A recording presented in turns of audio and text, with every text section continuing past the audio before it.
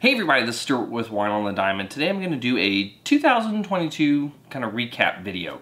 I thought it'd be kind of interesting to go back and take a look at some of the things on the channel, like the best and the worst wines, and then a few other things that are kind of thrown at the end, like some interesting channel demographics and something I thought was a personal favorite of mine that I did throughout the year. So with that being said, let's go ahead and just take a look at the high level of what happened on the channel in 2022. So I did 123 videos. I was shooting for 156 videos. So I was roughly 80% of the way there. I use the OKR method, and to me that is about 80% attainment, which means I did a pretty good job trying to reach a pretty difficult goal, because that means I would have had to release 3 videos a week, every week, without fail. That was hard. Sometimes it was 2, sometimes it was 1, sometimes it was 4, depending on whatever I was able to fit in. But overall, I feel like I did pretty good providing you content this year on the channel, and I'm going to continue to try to strive for 156 next year. We're gonna see how it goes. With that being said, and I am using some notes here, so I apologize because I have a lot to go through today. I had 55 reds reviewed, 35 whites, 25 rosés, 6 sparklings, 7 others like sake, and then 3 product reviews that I did. I'm actually working on another product review that's going to be coming out either this week or next week, depending on when this video gets actually released. Coravin was nice enough to send me something, so thank you, Coravin. I've been working on this review for a month now, and I'm almost done wrapping it up. So that being said, that's the very high level of like how many videos and their breakdowns. I do have a little bit more information at the very end after I've talked about the best and the worst wines. That talks more about like subscribers, least liked video, most liked videos, stuff like that. So if you're interested in just kind of some of the sausage of the channel, or the winemaking, the crush, I don't know how that would translate into this, but if you're interested in the behind scenes stuff, I'm gonna post some of that information in here at the end, after all the wines. So if you're interested and you don't care about the wines, you wanna know about the channel, just go into the video description and click the time tag and you'll get there. So anyway, with all that being said, the best wine best red wine, I should say, I reviewed this year was the 2015 Cattleya Wines Sobranis Vineyard Syrah. So the thing I really liked about this wine is just how incredible it was overall. The balance was great, the length was really good, the intensity was really good, the complexity, it has so much potential, and that's not a bad thing. I mean, I was already starting to taste a little bit of the tertiary, because it is a 7-year-old wine, but it can keep going. Like that length might actually improve. That intensity might improve if you factor in the tertiary quality of it. The complexity might improve as well, because it will gain more tertiary over time if you let it continue to age a little bit. So overall, I thought that red wine was totally awesome. Now, coming in a close second to that wine was the 2018 Conti di Brigonzo Amarone di Valpolicella. That was one I got at $18 at Trader Joe's, and it tasted like it was a $40+ per bottle wine. Like it just, what you got out of that wine for $18 was very impressive. I was very happy with it, and it is a wine that I have bought again since then, especially whenever I was gonna have a at-home steak night when my wife was traveling. When my wife travels, I like to make myself a steak because I have to deal with the kids and all, what is it, 9 of our animals now? So yeah, I have a lot of things on my plate, and I like to reward myself with a steak, and that was the wine that I chose during one of our last trips. So my best rosé of 2022 was the 2021 Adega Vinho Tempranillo Grenache Rosé. I was wondering why they were so excited for me to show up the day I was there. I was just going there to get some wine, just to bring back as a part of one of my trips from the Hill Country. I was actually right around the time I was getting all the wines for the Texas Hill Country month that I did for Texas Wine Month in October. And Michael was just like, I really want you to make sure you take this one home with you. So I was like, okay. There's a reason behind that. That wine was really, really darn good. So if you're out in the Hill Country, definitely stop by Adega Vinho. Hopefully they have some of it left. If not, then you missed out on a spectacular wine. That just means you're just gonna have to come back and wait for their next release and then pick some of it up then. In terms of my best white wine of the year, I'm going to say that goes to the 2018 Lazar Wines Moschina Mosh Pit White Wine Blend. That wine just had a really great mix of balance, length, intensity. really everything. I mean, it was just a really great mix of everything for a white wine. It was kind enough on your palate to be a solo drinker. It was complex enough and had enough acid and body to carry itself when paired with food. Overall, I was just really happy with that wine. Now, in a close second place was the 2021 French Connection Winery Picpoul Blanc. That was one of those where it was so different than some of the other Picpouls that I've had. It had more body, it had more intensity, it had more alcohol, but it still preserved that Picpoul acid, that lip stinging acid that you expected it to have. I was just really happy about it. In the end, it just got slightly beat out, and I mean by like less than 1/10 of a point on my chart that I use, by the Lazare wine. So both of those wines, if you can get your hands on them, then that's fantastic. If you can't, then like I said, you're just gonna have to keep trying them, and maybe you can pick up another vintage if they're sold out. But if you have those wines, then you're gonna be in good shape. In terms of my favorite sparkling wines of the year, I have two they're pretty much tied for each other. So the first one is the Stra by Ardente Organic Prosecco. This was a fantastic mix of having a really good balance and length and intensity on a Prosecco. The thing that was lacking for me on this wine a little bit was I would like to have had more of a breadth of complexity. And that's kind of where that other wine picks up. So the wine that actually ended up tying for my favorite sparkling was the Borrasca Prosecco Superiore, DOCG. So this also had a good mix of those balance, length, and intensity. However, though, it didn't have as long, but it had more of a wider range in its complexity on the palate with its primary fruit. So that's why I had a hard time distinguishing which of those I preferred better, just because it depends on kind of what you're looking for. And in the end, they pretty much rated the same, so I gave them just both a tie on this one. So to kind of wrap up my favorites of the year, my favorite other was the Tozai Living Jewel Junmai Sake. That was just a very pleasant drinking experience, and I just got a lot out of it, and it was $12. So the fact that I can get a really good sake that is not only good at room temp, I warmed it, I tried it cold, all of them work with that wine. So it's just one of those things where it was such a great value, offered so much that I felt like it had to be highlighted as one of my favorites for this year. And now, I guess this also falls in the favorite category, but it's not necessarily a wine. My favorite intro for my videos to shoot this year was the one I shot for the 2017 Colt Cabernet. That was one where, as I was shooting it, my neighbor, my family was gone. So my dog was locked up in her kennel, so that way she wouldn't like run in and out of the house. My neighbors were in the process of moving things in and out of their house with contractors as part of a remodel, and I was at home by myself, so I decided, hey, I'm gonna shoot a funny video intro and I'm gonna have fun. My neighbors probably think I am some sort of crazy person because all they saw was my front door open and me moving around to lots of different locations with the camera doing weird stuff, and like I could see them looking through into my house from across the street, and the gears were turning in their head like, did we make the right decision to live on this block? So I thought it was a fun intro, and I'll include the link to it in the video description if you haven't seen it. So now I'm gonna move on to the worst category. And I say worst because really in terms of true proper wines, there's only one that rated bad. All the rest of them were okay. My least favorite red of the year was the 2021 Calia Bella Syrah Malbec Red Wine Blend. That was just a mouthful of disappointment. I mean, there's no balance to the wine. There was no length. It had a pretty much immediate clean finish.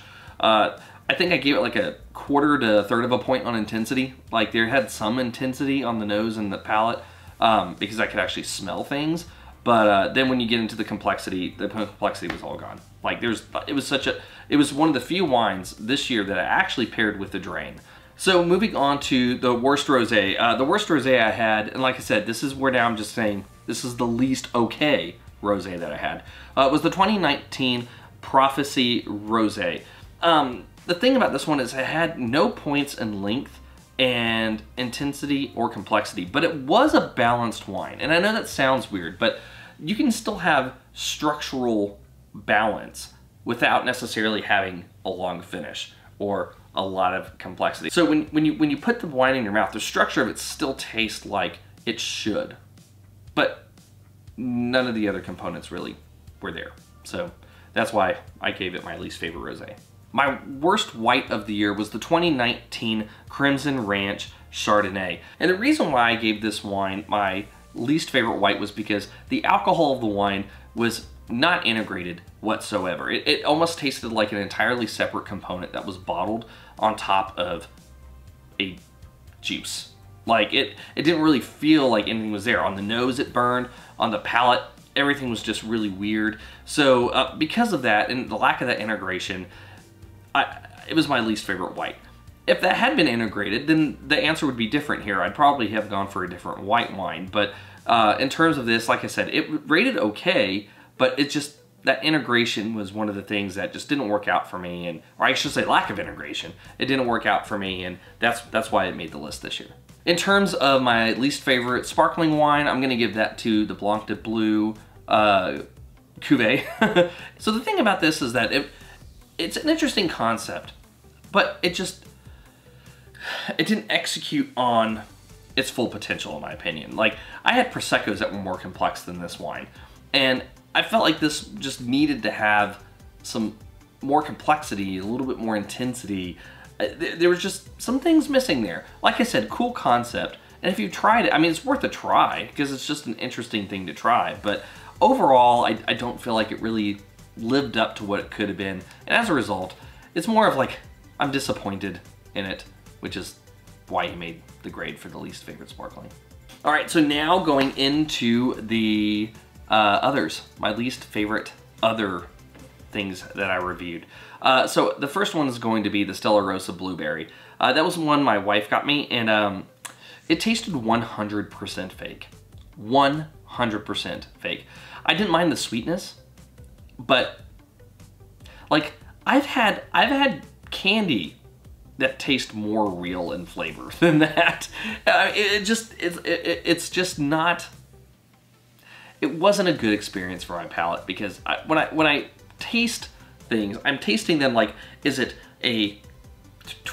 tart? Is it like a tart fresh fruit, or is it more of like a dried fruit note, or stewed, or cooked? Like I'm checking for those characters of those primary flavors.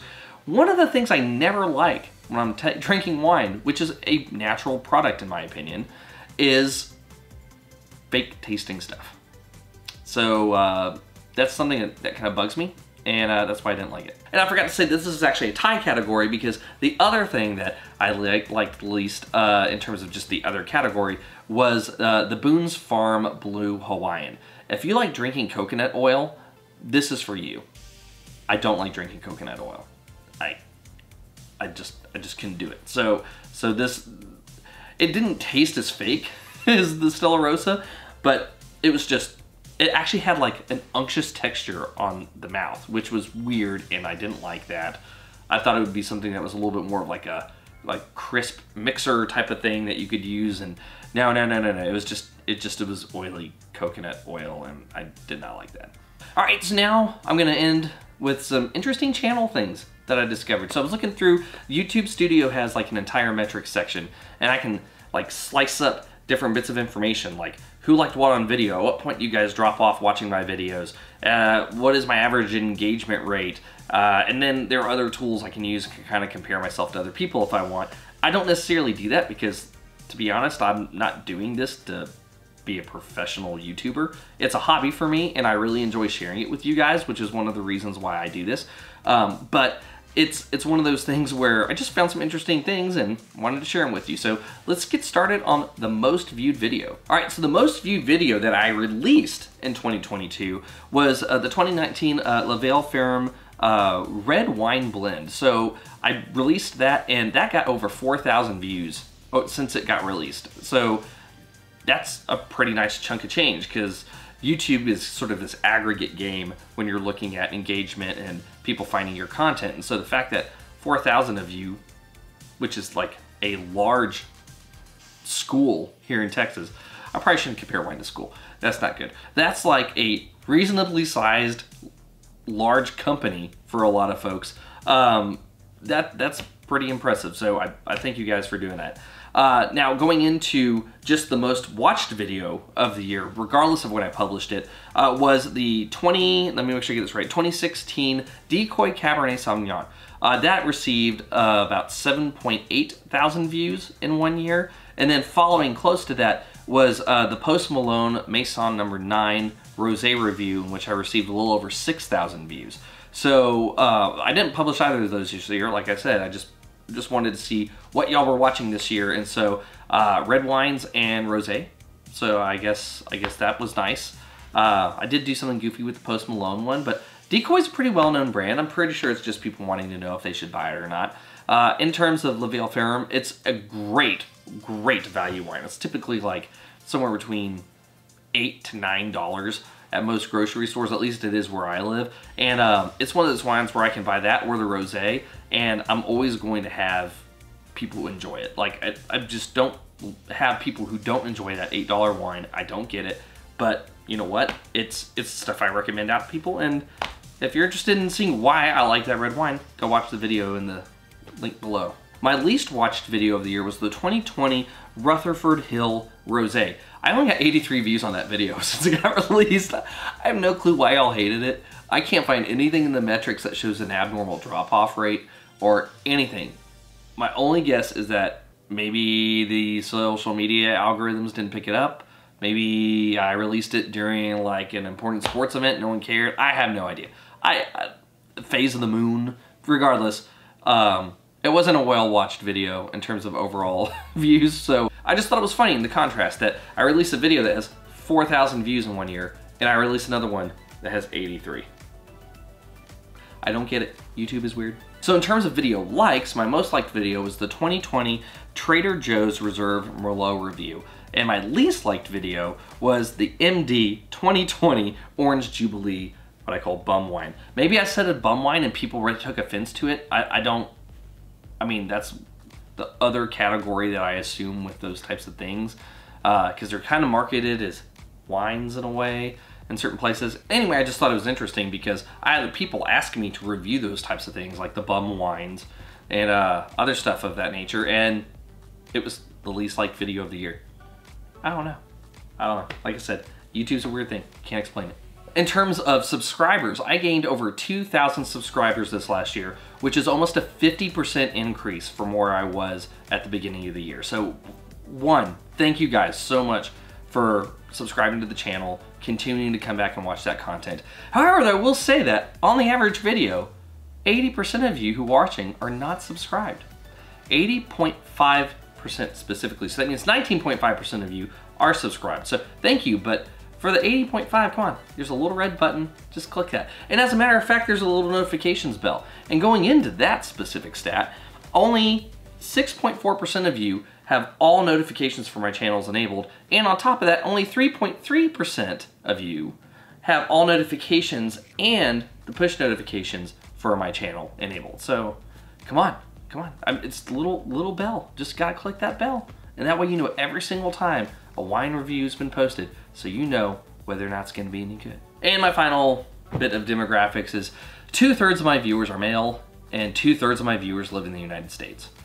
I don't know if 2/3 of the people in the United States who watch me are male or not. It doesn't break down like that. So with that being said, that's 2022 for Wine on the Dime in a nutshell. And I would like to thank everybody for continuing to watch the videos. I have more wine reviews scheduled for this year. I'm gonna try to get back into doing more winery visits. Hopefully get more product reviews like that Goravin one coming up soon. But yeah, in the meantime, just subscribe, hit that notifications bell, try to bump those numbers up, y'all. Bump them up. You wanna know when these videos are coming out. I see you guys keep coming back, and you don't wanna waste money buying bad wine. So ultimately, I'm here to help, and I will see you all again soon with a wine review or a product review or something from Wine on the Dime. Happy 2023.